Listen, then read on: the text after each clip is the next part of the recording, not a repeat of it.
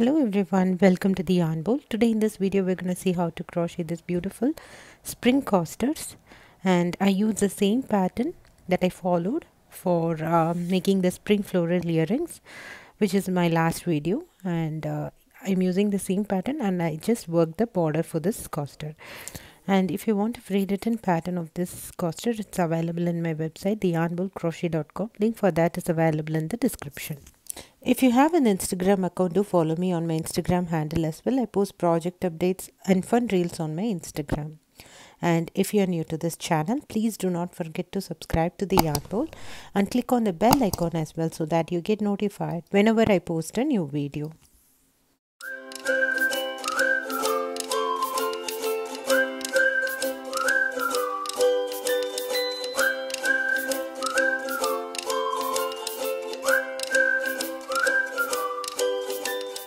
So these are the floral coasters that we are going to work today.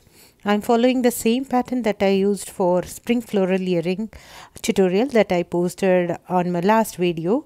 So they are super simple, super easy to make. I just added one more round of single crochet border at the end to make it sturdy. And I have worked this coaster with 100% cotton yarn, which is the sugar and cream 100% size 4 cotton yarn. I have used 3 colors, soft ecru, hot green and tea rose colors for working this coaster. I'm going to use 4mm crochet hook. I'm going to just add a handmade wooden tag which I bought from Amazon, which gives it as a special look. And we'll also need a sewing needle, thread and scissors.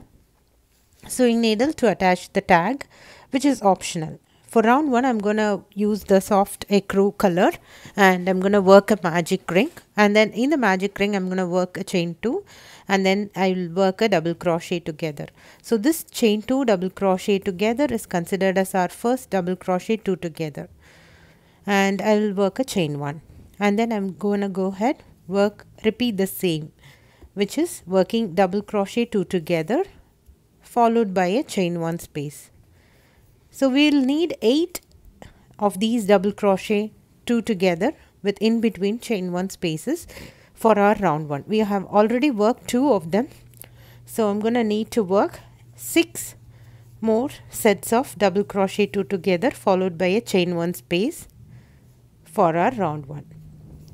So this is my third one. So go ahead, work 5 more sets of double crochet 2 together with followed by a chain 1 space for round 1.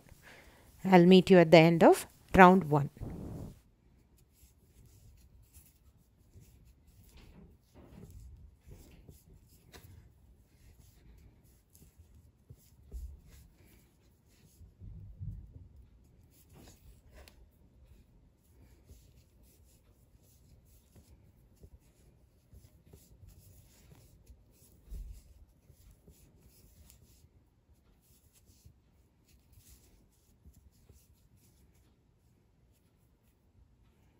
So once you have worked your round 1, tighten the magic ring and work a slip stitch on top of your starting chain 2 double crochet together to close this round 1. So I'm working my last set of double crochet 2 together and chain 1 space, and then I'm going to tighten the magic ring and work a slip stitch on top of my starting chain 2 double crochet together to complete this round 1. So I should have 8 sets of double crochet 2 together with in between chain 1 spaces at the end of my round 1. And then you can tighten the magic ring even more and secure it with a knot. And then I'm going to go ahead, work a slip stitch on the next chain 1 space. And then I'll fasten off this color and I'm going to add the tea rose color for working my round 2. For round 2, I'm going to work a chain 2. And then I'll work double crochet 2 together. This chain 2 double crochet 2 together is considered as our first double crochet 3 together. And then I'll work a chain 1. And then I'm going to work a double crochet 3 together on the same chain 1 space. So on this chain 1 space I have worked double crochet 3 together, chain 1, double crochet 3 together. Remember, we are considering our first chain 2, double crochet 2 together also as a double crochet 3 together. And then to reach to the next chain 1 space, I'm going to work a chain 1, and on the next chain 1 space of our round 1, I'm going to once again work double crochet 3 together, chain 1, double crochet 3 together. So I've worked my first double crochet 3 together. I'm going to work a chain 1, and then I'm going to work one more double crochet 3 together on the same chain 1 space. So once I'm done, work a chain 1. So each sets of this double crochet 3 together, chain 1, double crochet 3 together is separated by a chain 1 space again. And then go ahead, work double crochet 3 together, chain 1, double crochet 3 together on the next chain 1 space. And once you are done with that, work a chain 1 space again and repeat the same on the next chain 1 space. So you should have 8 sets of double crochet 3 together, chain 1, double crochet 3 together worked on each of the chain 1 space of round 1, and each of these sets should be separated by a chain 1 space. So repeat this pattern around. Once you have worked your last set of double crochet 3 together, chain 1, double crochet 3 together,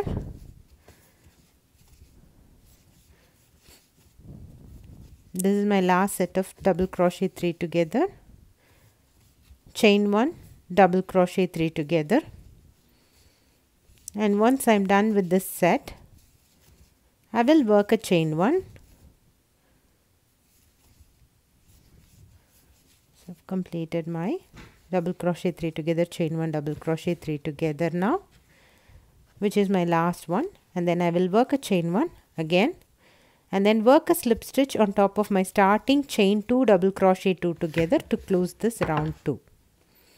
And then I'm going to go ahead, work a slip stitch on the next chain 1 space, and then I'll fasten off this color, and then I'll add the hot green color to work my round 3.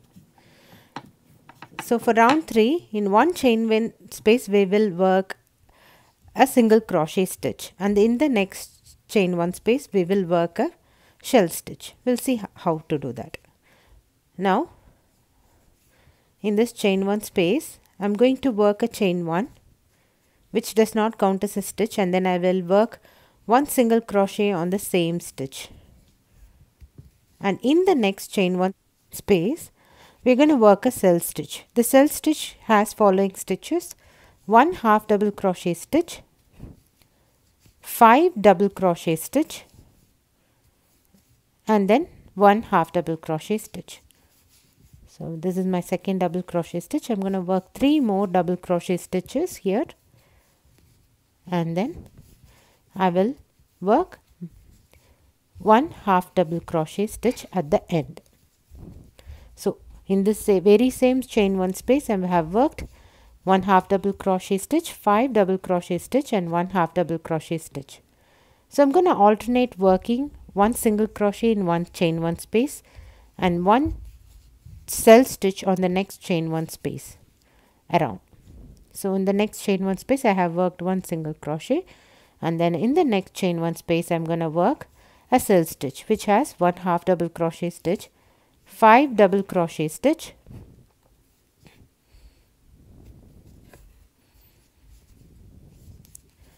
and 1 half double crochet stitch. Repeat working one single crochet in one stitch and one shell stitch in the next chain 1 space around.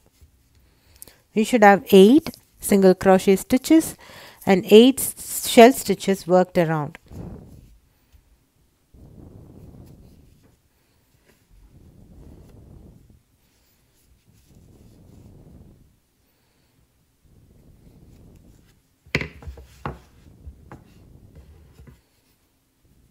Repeat this pattern around.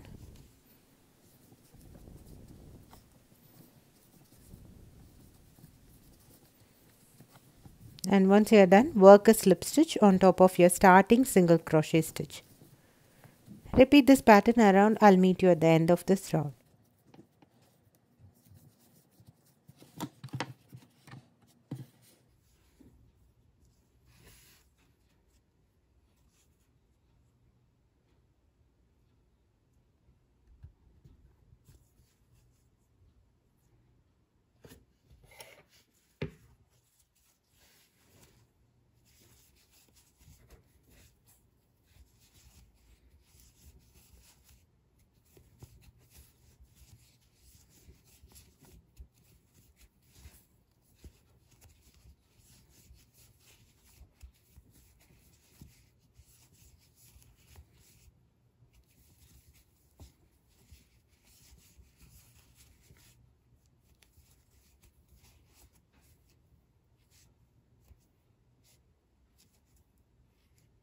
So I'm working my last cell stitch in my last chain 1 space here,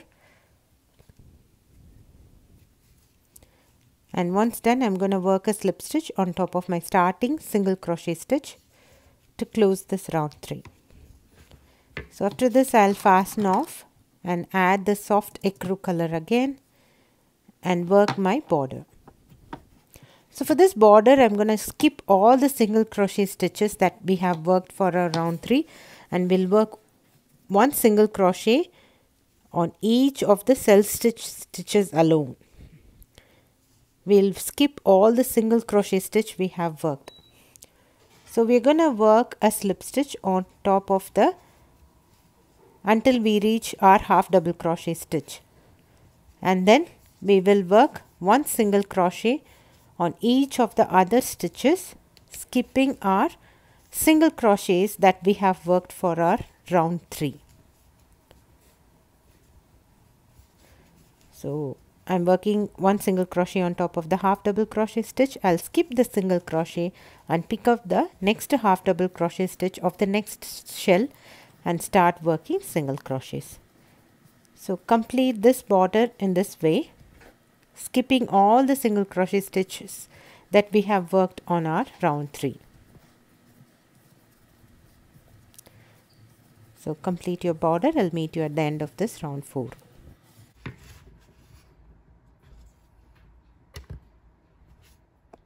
So we are done with our round 4 here. I'm going to work a slip stitch on top of my starting single crochet stitch to close this round 4. And then you can go ahead, fasten off, weave all the ends,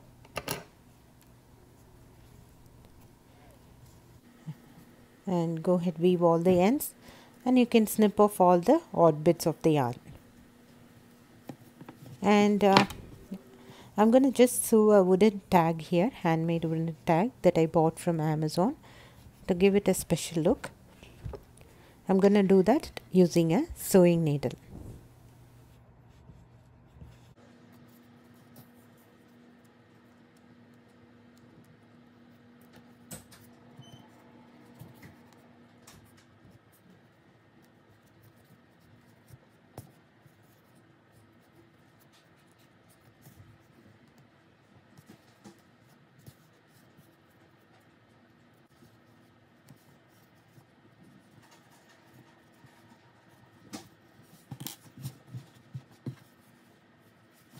So sewing is done. If you wish to block this coaster, you can do so with blocking pins and blocking board. And now all you have to do is snip off all the odd bits. And here it is, our cute little spring coaster is ready.